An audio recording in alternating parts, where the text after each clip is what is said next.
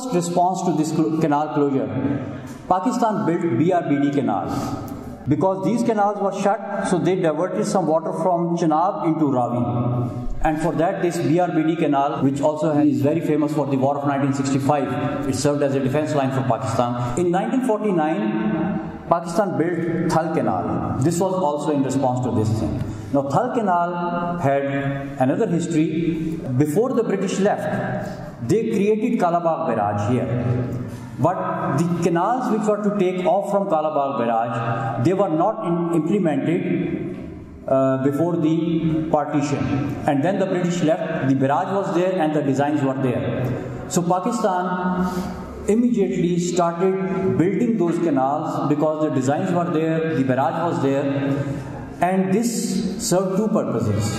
One, that there were so many migrant families, Muhajirin, who moved from India into Pakistan in 1947. They were allotted lands in this area, and also this was in response to the lost irrigated lands because of the canal closures by India. So this was Thal Canal. In 1954, Pakistan built Balle Ki and Suleiman Ki link canal again to divert some water from Ravi River into Satluj River. And at the same time, in the same time frame, India built this Rajasthan Canal. This was a big canal. And this is where, after stopping Pakistan's water, India was diverting its waters. They were building more canal systems. In 1955, again, more canals came up. And one of the most important things that happened in 1955 was this Kotri Barrage. It was built and this canal network was added in Pakistan. Again, this was just like Thal Canal. It was built on priority and so many families which migrated from India were settled in this part of the world. 1956, more canal came, Marala Ravi Ring Canal and Feeder Canal. Now again, Pakistan was actually, what Pakistan was doing? Pakistan was bringing water from the western rivers here to the eastern rivers where there was now shortage of water because India was diverting all the waters into its own irrigation schemes. And then this was the big daddy of all, the Rajasthan Canal. Here you can see the magnitude of this project. This is what India wanted to do. They wanted to do this thing in 1947 and they declared it that this is what we are going to do and we are going to shut your rivers. And they kept doing it. And our response was just to keep building the river linking canals. Now, in 1958 to 1961, there were some major projects done, and here the aim of those diversion projects was to divert waters of Ravi, Beas and Satluj into Rajasthan, that big, large canal network. They built the network and now they built the structures to divert those waters. 1959, this was on the Pakistani side, we built some more canals over here. So if you look at the two countries, what they are doing, they are just doing one canal project on this side and another on this side. One this side, another this side. One this side, another this side. This is what's going on. Then in 1960, Pakistan and India signed Indus Water Treaty. This was the situation before the treaty. And 1962 was the time when we built this Gudu Barrage. This was another big barrage in Sindh. Now we had 3 barrages in Sindh. 1965, again, we had a link canal. This was in 66, Bisdoab Canal. Then again, link canals in 67. Then comes to 70s, Tonsa link canal. So you see, we are doing a lot of link canal projects. Again, Ravi Canal. This Ravi Canal was in India. This was also in India. Now this is a very interesting project. Satluj Yamuna link canal. After diverting all the waters that India could divert from the eastern rivers, it still had surplus water in those rivers. And India had a mentality that this water should not be flowing into Pakistan. So what they did a canal and they connected it to Jamna River, which is somewhere here. And Jamna River ultimately drains into Ganga River and Ganga River ultimately drains into Bay of Bengal. So instead of that surplus water flowing over back into river Satluj and passing through Pakistan and going into Indus Delta, they just diverted it to flow into Bay of Bengal without using it rather than letting it flow through Pakistan. So that's the kind of mentality that we have to deal with today. And it is quite interesting that Yamuna River runs right through the city of Delhi, which is a city of about 30 million people. It's about the size of Karachi. And Yamuna River is running right through the middle of that city, yet the drinking water of Delhi, part of it is coming from Satluj River. Imagine a city with a river is receiving water from another river and the two rivers are still flowing. So those were the kind of, I would say, completely unnecessary projects that India undertook just to deny water to Pakistan. The Hur High Level Canal is one of the latest projects that was done in Pakistan. This is a canal which takes off from Tarbela Dam and serves some parts of KPK. Those people who are from KPK must have known it. And today this is the situation. We have diversion canals and large dams as well. I did not mention about the dams when I was talking all these, mostly mentioning about canal irrigation projects.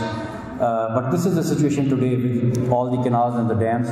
India has 3 very large dams. If you just have a look at the entire river system, this whole area drains at this point into the sea. And this is where your Indus Delta is. Indus Delta, once upon a time, was one of the richest regions in the world, not just within subcontinent, one of the richest regions in the world. There were ports, there were about 24 odd ports in this part. Karachi was not one of them. There were 24 odd ports between what is now District Thatta and Badin, between Karachi and the Indus border, Indian border. Those two districts, they touched the sea, and they had 24 ports. And there were more than 600 international shipping companies whose ship would come to these ports and do the trade. And this area was so rich with fresh water that rice would grow in this part of the world. And all the supply of rice to the northern part was done through Indus Delta. And people from these parts of the world, they would travel in boats down to Indus Delta. They would work as laborers in the fields of rich farmers of Indus Delta to cut the crops.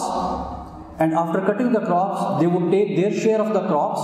That was the currency of exchange. They would just take a small share of that crop, load it in their boats, and come up. So Indus River was being used for navigation by the locals, and Indus Delta was so rich that it was producing food for almost half of the population sitting in this part of the world. But after all these interventions, not only that these people, they're starting their own food, but these people lost the capacity to produce food. If today you go to Indus Delta, more than half of it has been eroded to the sea. Sea has eaten it away. And a system in nature which was sustained by about 220 million acre feet of water per year is now receiving less than 1 million acre feet per year. So this system has been completely destroyed. So this is how you have modified your river system. There are so many problems because of this modification. We'll go and talk about it. Now, Indus Water Treaty is a very interesting and a very historical part of India and Pakistan after partition. This is 1947. I come back to this map. This was the situation. You see, these are the works in India, and these are all the works in Pakistan, and this was the state of the irrigation system at the time of partition. This is when India shuts down your canals. So which part of Pakistan was actually impacted? It is this part. When they shut those canals, they could only shut the canals, they could not divert the rivers, because India did not have any capacity of diverting the rivers. So when the canal is shut, the water is flowing into the river and it is still flowing through the land of Pakistan, only that our farmers cannot take it out because the system to take out the water was up there in India. All the water in this part was also coming from India, but India did not have any capacity to even shut these canals or to divert these rivers. But given Indian designs and their declarations that we will not let these three rivers flow into Pakistan, if India could successfully divert or develop the capacity to divert river waters, not shut the canals but to divert river waters, then this area could also have been impacted.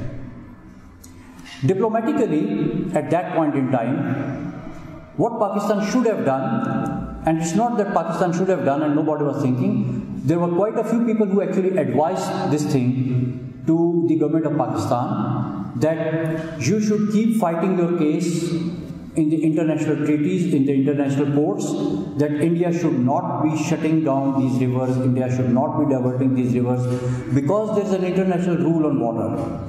And that rule is called prior appropriation. Prior appropriation means that if I am already doing something from the water, somebody sitting upstream should not do anything that disrupts my use because I am already doing it. So that's an international law.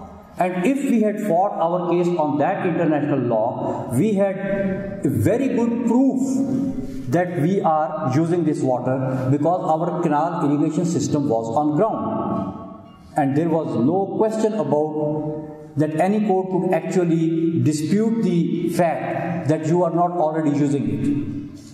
So with that, if we had moved forward, the situation between India and Pakistan would have been completely different. But unfortunately, we did not follow that case.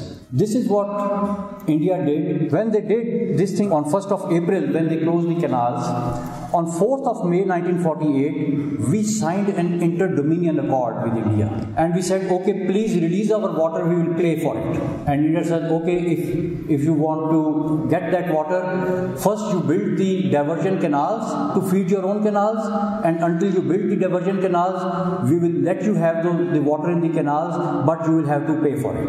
A few months later, this agreement expired and India again shut the canals. And when it again shut the canals, Pakistan said that I am going to the international court, because Pakistan did not then have any choice. And the moment they said we are going to international court, when we said we are going to international court, India said, okay, we will come back to that inter-dominion accord and we will keep giving you the water and you will keep paying us. So that was the power of international court and our case at that time. Actually, we should have gone to international court. But again, we stepped back and we said, okay, then keep supplying us water. So again, we kind of, I don't know what were the political situations, but this is what we did. And India made it clear that they are going to shut these rivers down, do what you can. 50 to 54. Now remember, the treaty was signed in 1960. And this is the year 50 to 54. 50 to 54, they had already started work on Bhagra Dam. They actually started work on Bhagra Dam, which was on River Satluj. It was a very large dam. It is about the size of Tabela Dam.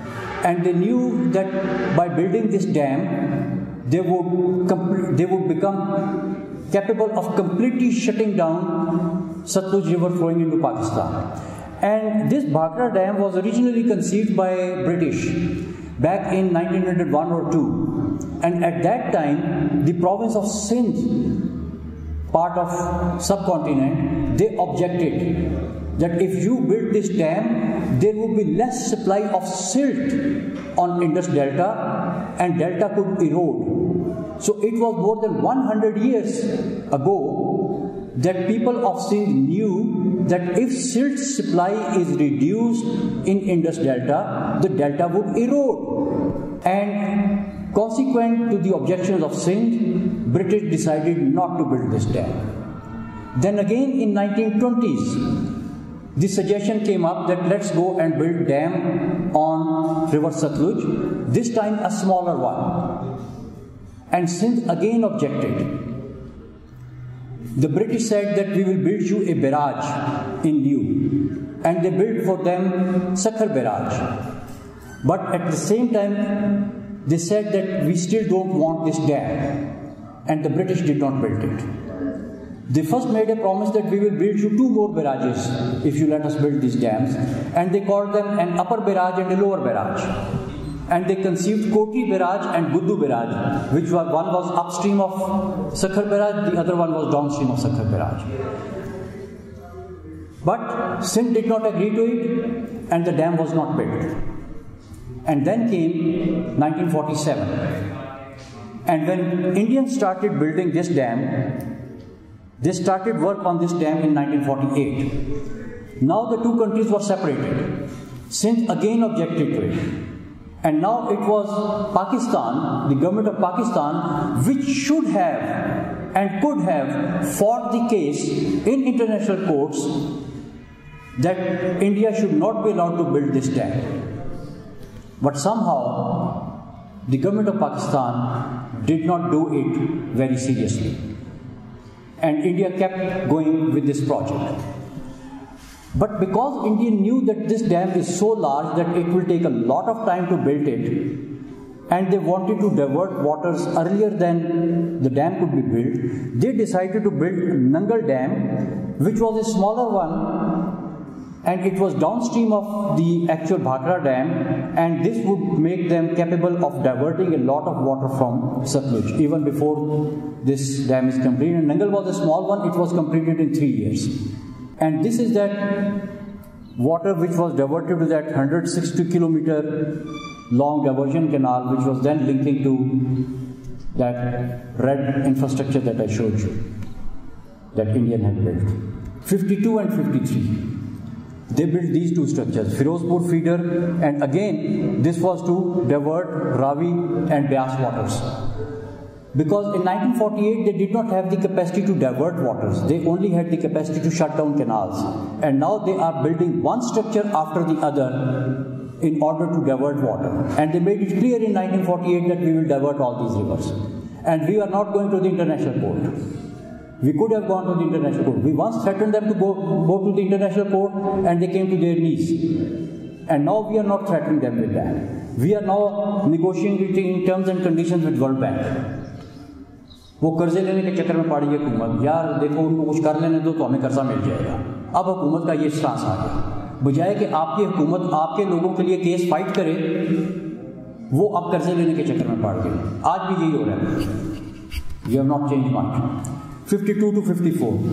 ये headworks बनाए in order to move divert Satluj waters. 55. Again Husaini वाला headworks के को उन्होंने abandon किया, हरी के headworks बनाए और सतलुज का वाटर डाइवर्ट किया। 55 ब्यास के ऊपर उन्होंने अपनी स्टडीज शुरू कर दी कि ब्यास के ऊपर अब हम एक बहुत बड़ा डैम बनाएंगे। That was Pung dam. That dam would then completely shut Beas river front into Sutlej and then into Pakistan. 1960, just before the treaty was signed, Pakistan की ये सिचुएशन थी कि आपका इतना सा एरिया अभी तक इम्पैक्ट हो रहा था और इंडिया इस एरिया को डाइवर्ट करने की कैपेसिटी हासिल कर चुका था और ये सब कुछ it had made all these works. So this was already on ground, and this is 1960, just before 1960. Treaty was not yet signed, but India had gained full capacity to divert all the rivers that they could. And this is the time when we signed the treaty. Between 1948 and 1960. Now compare these two maps. This is 1948 and this is 1960. So even before the treaty was signed, India had built so much. You see? They built all these things without a treaty. And we did not apply sufficient force, we did not do sufficient diplomacy, we kept avoiding international courts, and we kept chasing those loans that we thought we will get and make us rich. That was the mentality we were following. And this is so unfortunate. And even today, nobody tells you that how we wrecked our rivers and our economy before signing the treaty. Today, you are told that Indus Treaty is one of the best treaties ever signed in the world. Now you see the history. Before the treaty was signed, everything is done. And then, there's one more thing. The only two major structures that India wanted to build to take full control of these rivers were two large dams. One was Pong Dam, which was to be built here, on Beas River, and the other one was Theen Dam, which was to be built on Ravi over here. These were the only two structures, large structures, that they wanted to build, but they could not build up until this time. And when you sign the treaty, you say, okay, you build those two as well. You allowed them to build them too. And if you had not, even if they had built all these things, if Pakistan would have taken the stance that they are violating the international rule of prior appropriation, at least those two large dams could be stalled. But there was a very unfortunate situation. At this point in time, it is said that at one point President Ayub Khan asked the World Bank, because World Bank wanted India and Pakistan to sign a treaty. And why World Bank wanted this thing? What were the stakes of World Bank? You know, all these projects which were done in India, who financed it? Mostly World Bank. And all the projects that Pakistan was doing, who was financing it? Mostly World Bank. So between the dispute of India and Pakistan, who was making money? The World Bank. And these two stupid countries, they were just playing in the hands of that financial institution. And we are still playing the same way. Our leaders at that time did not have the guts and the vision to understand what India was doing, what World Bank was doing, and where they are pushing their country to. This is why they say when kings make mistakes, nations suffer.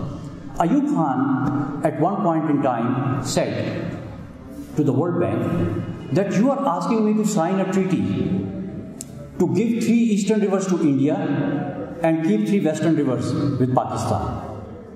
But India has already taken the 3 eastern rivers. What the hell I should sign the treaty for? The World Bank said it was President Eugene Black. He told Mr. Ayub Khan that, okay, if you can go to war and win all this water back, go ahead, go to war and get that water. But if you cannot go and win the war, then you should sign this treaty, and if you sign this treaty, I will give you a lot of money to build 2 more dams in your country. And then Mr. Ayub Khan became interested. Oh wow, I will get a lot of money to build 2 dams. Well, that's where he decided, okay, we'll sign the treaty.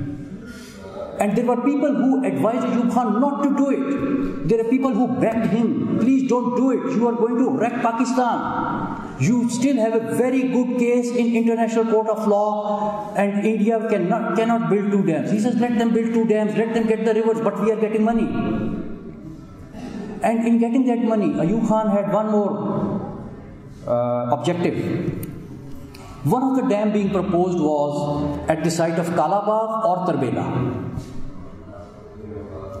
So what is now Tarbela Dam could have been built at Kalabagh or could have been built at Tarbela.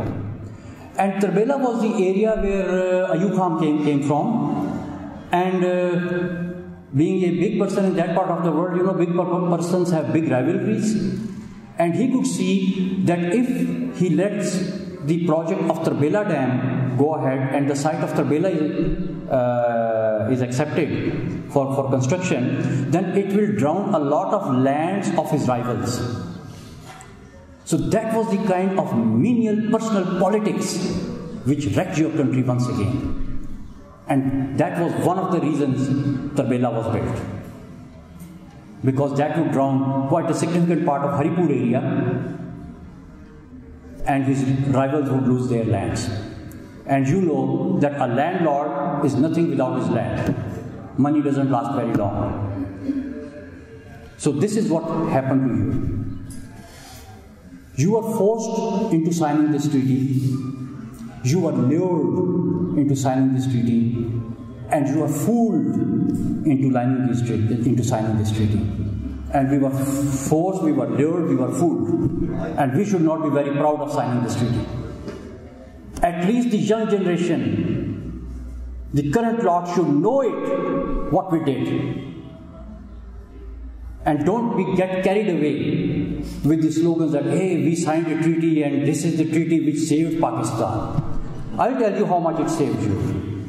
Just bear with me. This treaty allowed India to complete Bhakra Dam in 1963, built Pong Dam on River Beas starting from 1961, completed in 1974, and then built another dam which was Cantt Dam, started in 1981 and completed in 2001. And those of you who are old enough would be able to recall that when traveling in the 90s over the Ravi Bridge, before this motorway was made, when you would be entering Lahore, I would be actually fascinated when I would be entering Lahore, crossing the Ravi Bridge, because there used to be a very good atmosphere under the bridge. There would be boats, there would be mela laga hota tha wahan pe, you know. Baradari, all these, yes. In 2001, after completion of Cantt Dam, Ravi went dry. Now all you have in the Ravi River is sewerage. And this is again the gift of the government of 1961 that we received in 2001 by having a complete shutdown of Ravi River. So again, when the kings make mistakes, the nation suffers, and we are suffering. So these are the post-treaty dams. Bhakra 1963, Pong 1974, Cantt 2001. These three were in India. And here we are. We say this is our pride. We should be ashamed of it. Mangla 1967, Tarbela 1976. But then you hear so many stories, so much poetry and prose and praise has been written for these two dams. They say they are the dams which saved Pakistan. These are the two dams, if they were not built, Pakistan would have been worse than Somalia. These are the two dams, if they were not built, Pakistan would be a desert. How far those statements are true?